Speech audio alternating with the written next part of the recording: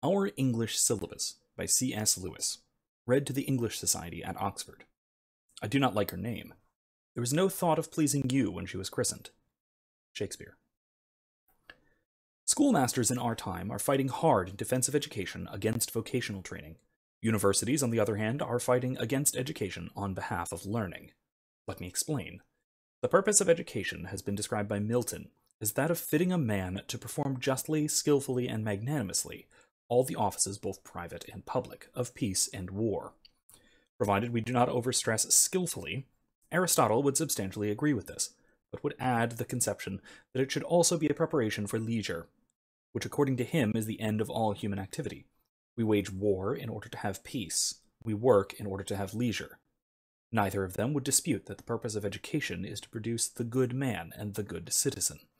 Though it must be remembered that we are not here using the word good in any narrowly ethical sense.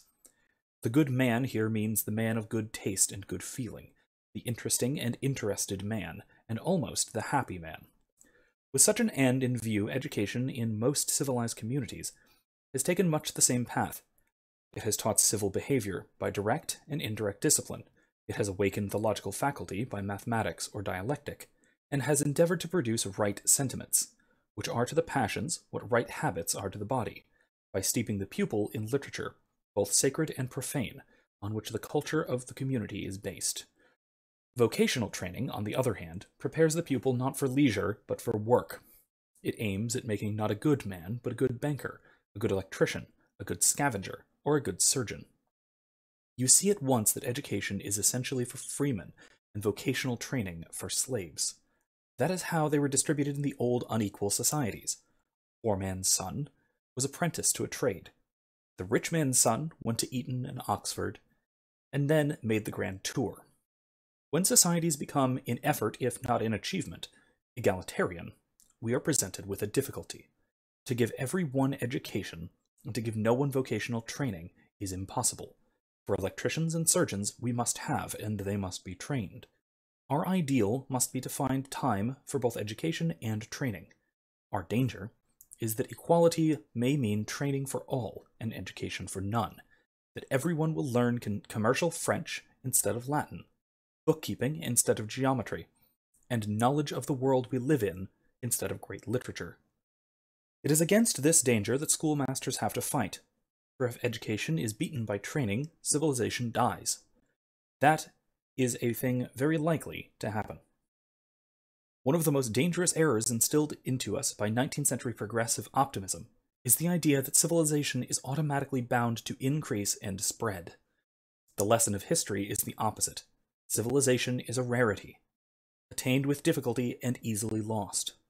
The normal state of humanity is barbarism, just as the normal surface of our planet is salt water.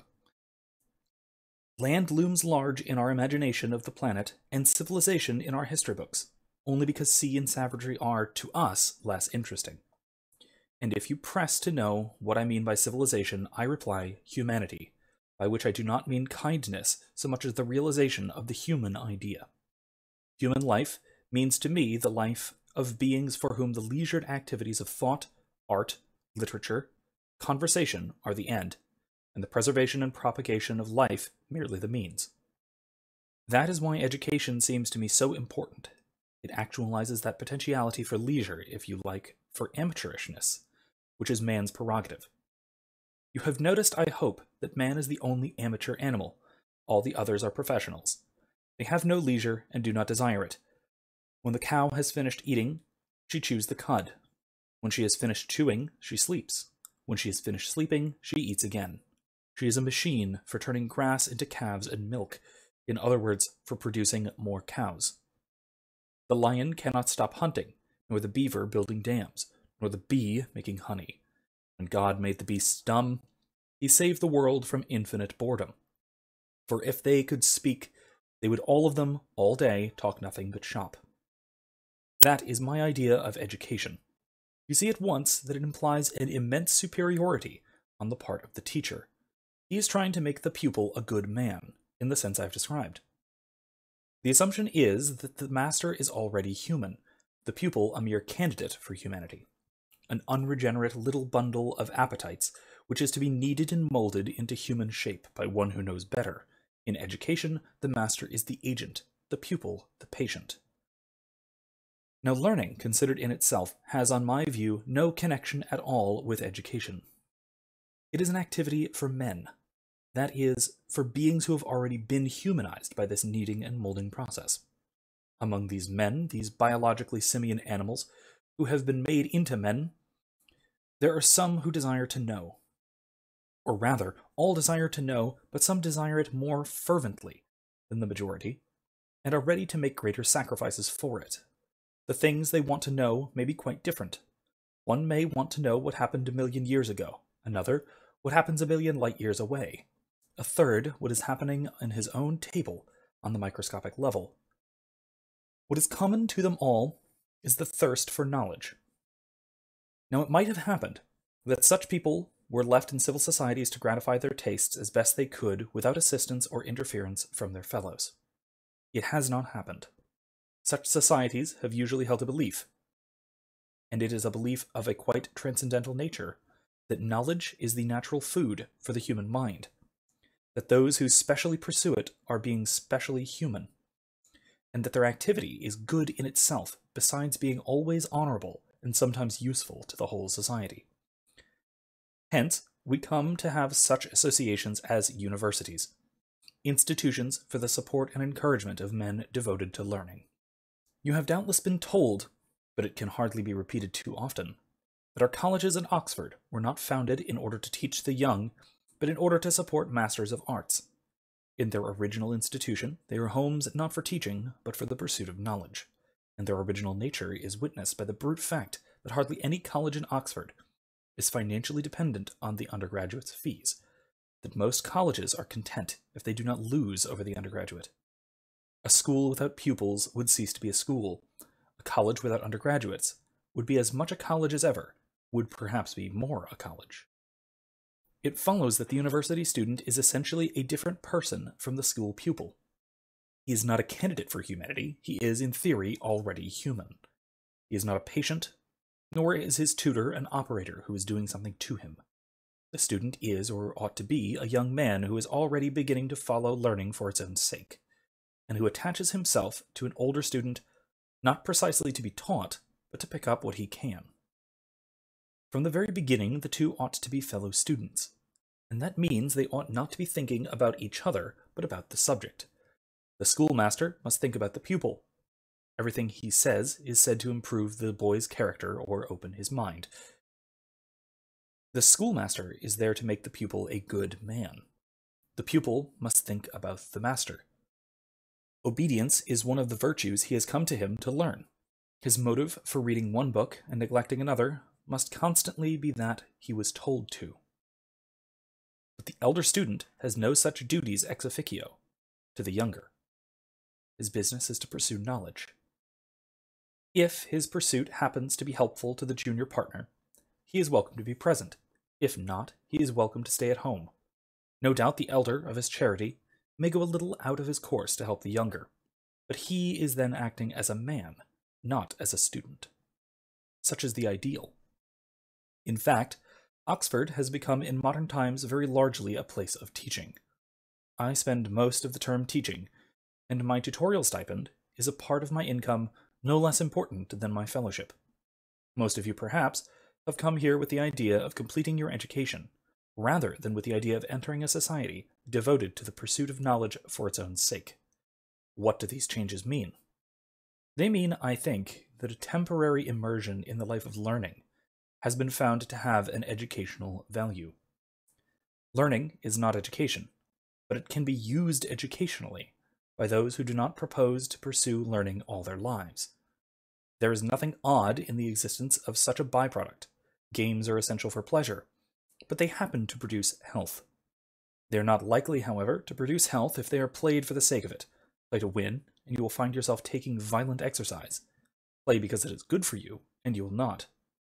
In the same way, though you may have come here only to be educated, you will never receive that precise educational gift which a university has to give you unless you can at least pretend, so long as you are with us, that you are concerned not with education, but with knowledge for its own sake.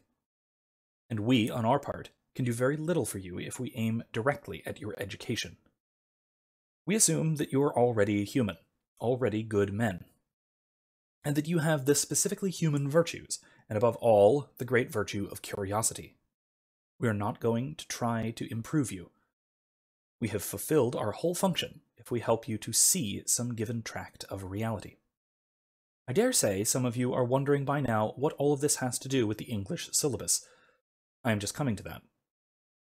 From what I have said, it follows that on my view, a freshman hesitating over the choice of a final school is quite on the wrong track if he is asking himself, which gives me the best general education?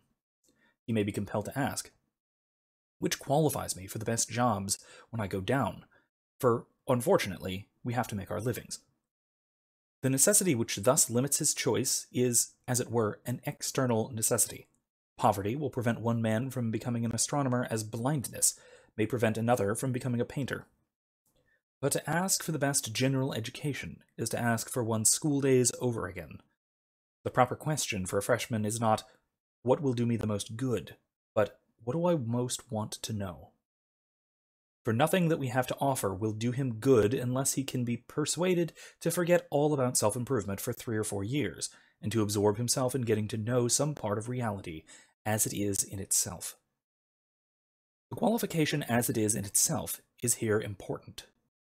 At first sight, it might seem that since the student cannot study everything, he should at least study a bit of everything.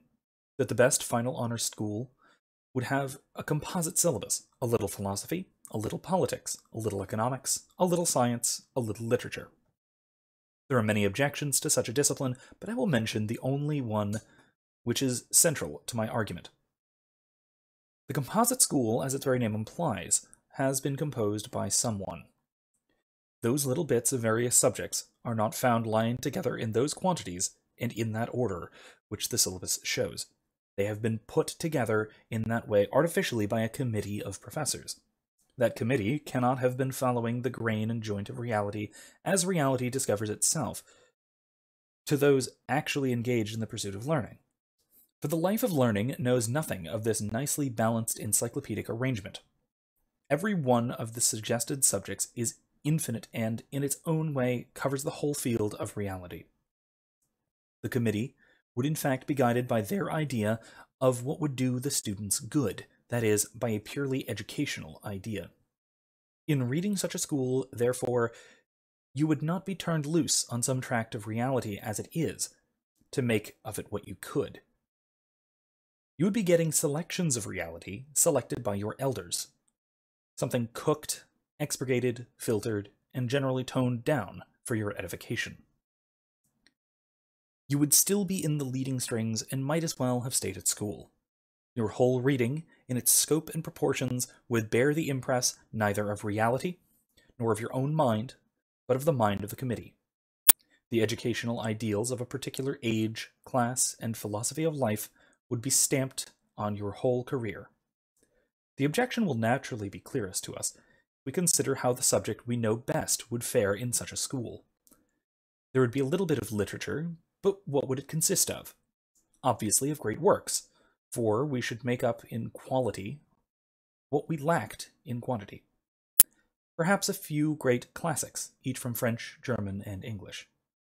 As a curriculum for a schoolboy, nothing could be more liberal and edifying. But you see at once that it has very little to do with knowledge of literature, as it really grows and works, with all its ups and downs in any actual country. It may train your mind and make you in the Aristotelian sense a better man, but are you not old enough to cease being trained? Is it not now time for you to venture to look on reality in the raw? If this objection to the composite school is accepted, we must summarily reject certain proposals for the reform of the English school. When people ask, why not a little philosophy? Why not Italian literature? Why not some psychology? They are usually hankering after the composite school. But they may have better motives than that. They may want philosophy and Italian, not because these are educational, but because English writers have in fact been influenced by philosophical speculation and by Italian literature. Because these things in fact are parts of the piece of reality we have set out to study. They're quite right. So is the history of the Romance and Germanic languages from the earliest times, the history of all literatures that have affected us, the history, political, social, and economic of all of Europe, and even the flora, fauna, and geology of Great Britain. A perfect study of English would involve all of this. Nay, as Hegel saw, a perfect study of anything requires a knowledge of everything. But of life so short, the craft so long to learn, forces us to be content with less, and you, who are with us for only 4 years, to be content with less still. Thus I admit that some limitation is necessary. The whole literary reality cannot be embraced by any final honor school. But there is a difference between arbitrary selection and a curtailment, which obediently follows the joints of the real as they are, not as we choose to pretend they are. Thus, if a man has not time to learn the geography of the world, we might teach him that of Great Britain, a landmass given to us by nature. There are facts about England, which he would be unable to understand because he did not know Europe. We should have to put up with that. The other, the arbitrary alternative, would be to give him selected highlights from all over the planet, the Grand Canyon, the Rhine, a glimpse at a South American forest, the Bay of Biscay, and the Gobi Desert. The first would give him a real, though limited knowledge of nature, would teach him how one country smelled, looked, lived, and died. But the second might make him a mere globetrotter. In this spirit, then, we approach our vast subject of English literature, admitting that we cannot study it whole, but determined to neglect outlying provinces and remote connections rather than to break up the central unity. The first thing to do, obviously, is to cut off some years from this end. The reasons for choosing this end are, I suppose, obvious. In the first place, we naturally wish to help the students in studying those parts of the subject where we have most help to give and they need help most. On recent and contemporary literature, their need is least and our help least. They ought to understand it better than we, and if we do not, then there is something radically wrong either with them or with the literature. But I need not labor the point. There is an intrinsic absurdity in making current literature a subject of academic study, and the student who wants a tutor's assistance in reading the works of his own contemporaries might as well ask for a nurse's assistant in blowing his own nose. Again, things are understood by what precedes them rather than by what follows them. It may be disappointing to stop a story in the middle, but you can understand it as far as you have gone. You cannot understand it if you begin in the middle. I can indeed imagine a man denying this and maintaining that the 19th century can be understood only in the light of the 20th. But if that is so, then the 20th can only be understood in the light of the 21st and all succeeding centuries. We are therefore doomed to an equal misunderstanding wherever we stop, and may just as well stop where we find it convenient. We begin then by cutting off 100 or 200 or any reasonable number of years from this end, and still we have too much left. If we picture our subject as a tree, we have first of all the soil in which it grows, that is, the history of the English people, social, economic, and intellectual. I imagine that neither you nor I wish to draw attention to this. For if you look in the statutes, you will find that examiners are at liberty to set questions on it, and it is always possible that if we talk about it, they may wake up and really do so. Let us keep quiet about the soil and go on to the roots. The great central taproot is Old Germanic, developing as we pass above the ground level into Old English. A second root, not quite so big and important as this, is Old French. A third, noticeably smaller, strikes further away into Latin. But all these are pretty tough, and more or less essential to the tree. Then come the little ones, the tiny, much advertised, and attractive Greek root, the modern Spanish, modern Italian, modern French, German, etc. Our problem is to find which of these we can neglect with least violence to the nature of the tree. Well, the little ones must go. We have not time in 4 years for Greek, Spanish, Italian, French, and German. If one could be saved, it would have to be modern French. Of course, if we were considering which is the most interesting in itself, I should unhesitatingly choose the Greek. But that would be to fall back from naturalism to arbitrary selection, from learning to education. Certainly, Greek literature is better than French, but certainly English and French lie together in reality as English and Greek do not. But even French we can hardly save. For we have the 3 great roots to consider. The taproot, Anglo-Saxon, can never be abandoned.